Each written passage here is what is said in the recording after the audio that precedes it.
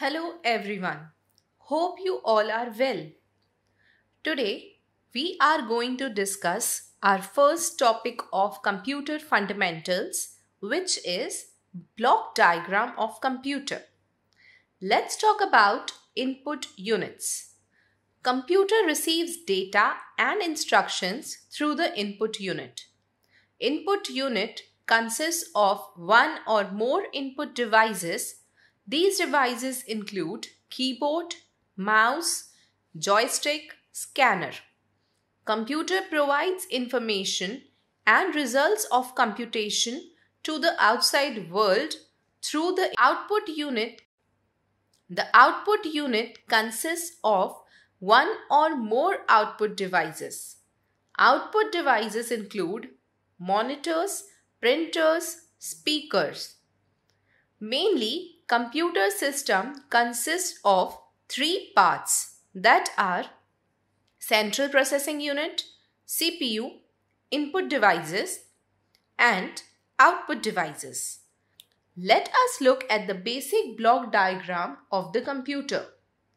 Then we will understand how each part contributes to its functioning. All the data received by the computer goes through the input device and stored to storage unit. After storage unit, data or instructions are processed through CPU. Then after decoding the instructions, message again goes to storage unit and then goes to output unit and show the result via monitor or output devices. Basic operation done by computer are: first, inputting, process of entering data and instructions into the computer system. Second, storing, saving data and instructions to make them readily available for initial or additional processing. Third, processing, performing arithmetic operations or logical operations on data.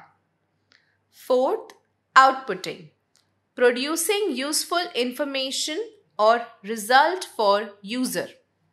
Fifth, controlling, directing the manner and sequence in which all of the above operations are performed. Thank you. That's all for today.